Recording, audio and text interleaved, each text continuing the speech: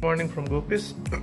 We are leaving for Chilas today as we had to change some plans due to landslides and road blockages on Chitral side.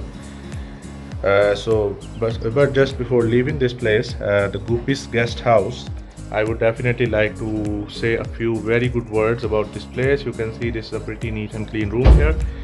This Gupis guest house is on the left side if you are coming from Gilgit side, and it's just like 100 meters from the main road, so easy approach.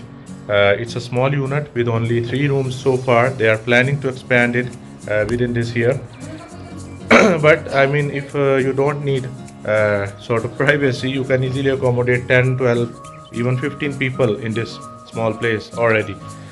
And the guy here, Naeem, he's an absolute pro. He knows his job. Like I'd say that in 10-11 days of our trip so far, this is the place where we got the best services. Whatever we needed, like hot water, it was available 24 hours here. Chai whenever we needed it. And Naeem was just absolutely amazing, and it was pretty cheap as well as compared to most hotels that we've used on this trip. But still, I had to say these good words about this place for Naeem's service. We came here a bit late last night. He went with Bilal to the store because we wanted to have chai and some sorts of snacks like high tea rather than proper dinner. He made chai himself, and then he provided hot water at night, in the morning again for showers. And I mean, it was an absolute 10 by 10 experience here. So if you are coming towards this side, you are going to Pandar, you are going to Shandur side, and you have to stay here, this is a highly recommended place, and in very good price as well.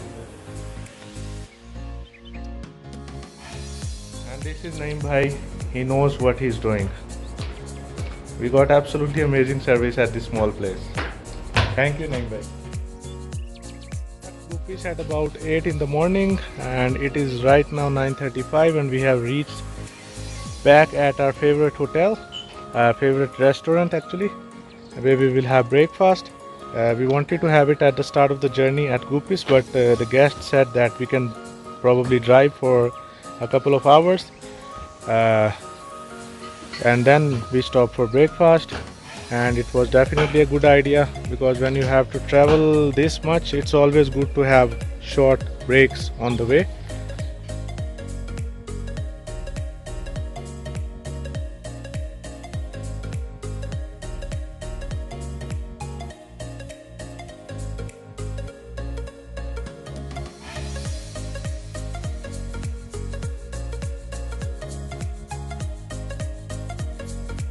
We have arrived Gilgit, just behind me, right there, behind that white car. Here you can see the gate that is right on the entry point of Gilgit city, or right now we exited from this gate, and now we will be heading this way where that car was going, towards Chilas. It took us almost we started about 8:30 and it's 1:30, so it's taken us almost 5 hours from Gupis to Gilgit, and we definitely had a stop of almost 1 hour for breakfast as well. So it's taken us around 4 hours for our journey from Gupis to this place. Now we have stopped here for using restrooms and buying some drinks. You can see right behind me Rustam bhai there enjoying his coke, and Natasha, I think, is looking for the ice cream. And in 5 minutes time we move for our next part of the journey.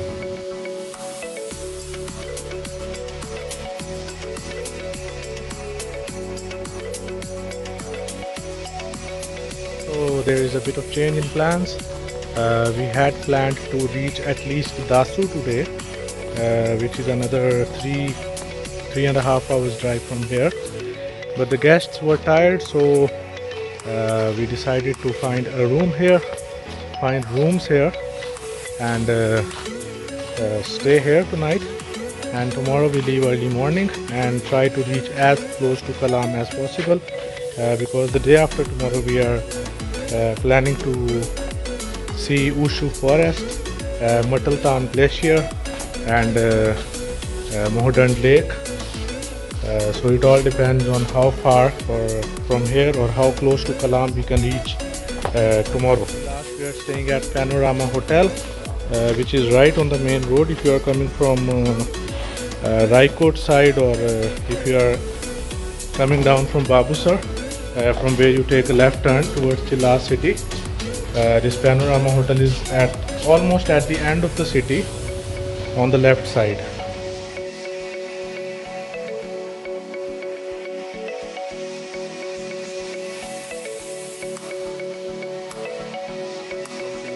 So we are leaving today for Swat Valley.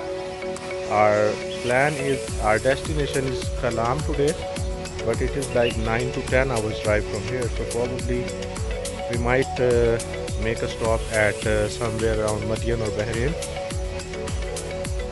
If the guests are tired before reaching Kalam,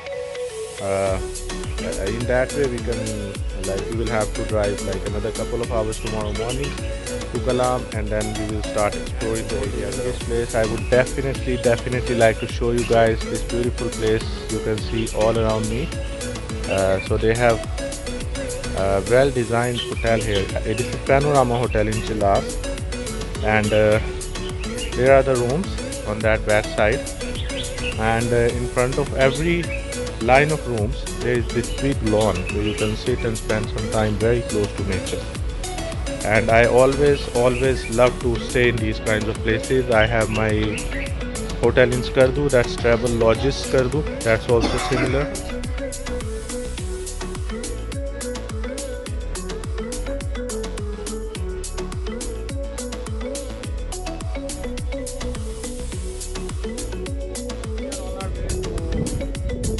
Dasu right now, that's like our first big stop today, then Bisham, then towards Shanta, and then all the way to Bahrain or Kalam, wherever we decide to spend the night today.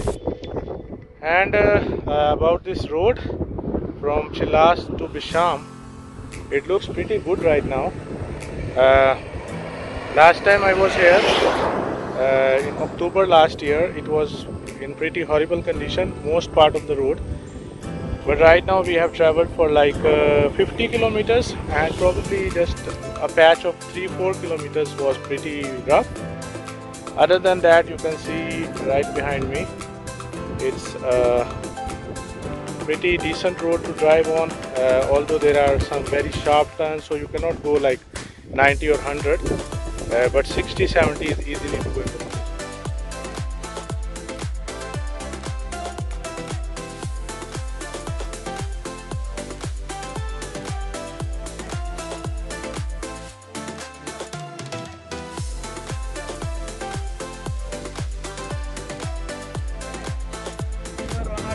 From Chilas to Dasu, and there is a place Lotus where we stopped for some pictures, and this police van arrived there, and they sort of ordered us that we should use police escort for the next phase. I tried to convince them that it is safe and we can go without the escort, but they were sort of insisting. So and also, you know, there are no charges involved, there is no other complications in this. He just wanted that he will start driving and we just follow him, and after every 10-15 kilometers this police van changes, and so now this one is our third van, and Natasha here, she wanted some more adventure, so she got on the van, and now she is taking pictures, standing right there with the security guy, and our car is following us right now.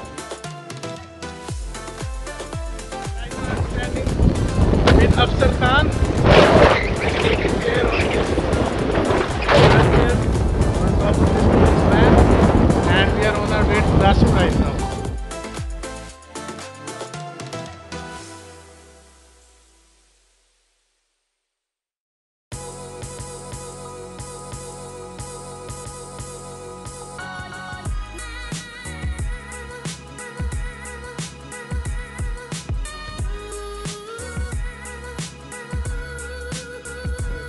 p.m. and we have just arrived in Bisham. Now we will be taking the Shangla road from here. But before that, we wanted to make sure to fuel up our car, and also almost all of us needed to use restrooms and also walk around a bit because we are sitting in the car from like 8:15 in the morning, and it's almost 7 hours or something. We are on the go.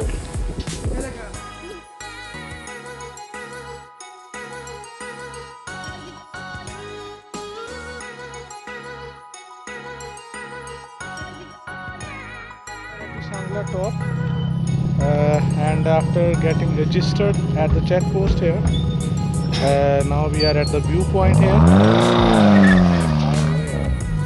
and you can see all the people enjoying the view, and it's quite high here, so although it's hot, but still the wind is pretty cool. And just to give you an idea of this place, it's pretty much like the Galiyat region or Murray and its surroundings. You can see behind me all the tall trees, lush green mountains. So I'm here for the first time as well, and it's giving me exact vibes like I'm standing somewhere in the Galiyat region right now.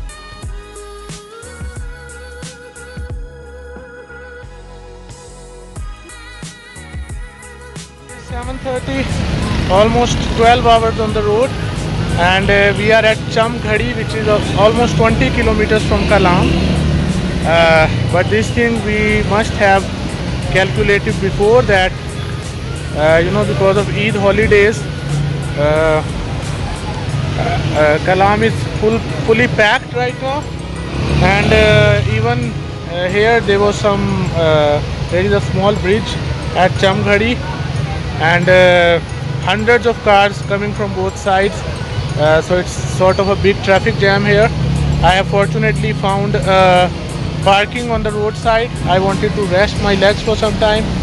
Also, we are hoping to find some accommodation place here rather than going all the way to Kalam, because we can do like the jeep track tomorrow.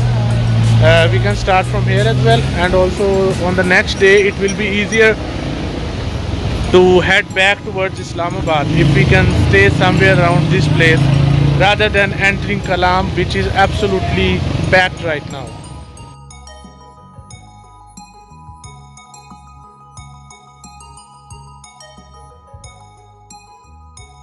So we are right now at Ghadi. This place is about 20 kilometers before Kalam if you are coming from Migora side, of course. And we were stuck here on a big traffic jam, and we were on the road from more than 12 hours when we got stuck here. And fortunately for me, my guests or my clients, they are very understanding, very cooperative. So whenever I have to take some decision or change some plan for the best interest of the group, of course, they are always supportive. They never make a mess about things, that you promised this, you committed that, and blah blah blah. So I'm definitely fortunate to have such a group with me on this trip. And they also wanted to sleep, they wanted to get into the rooms as soon as possible.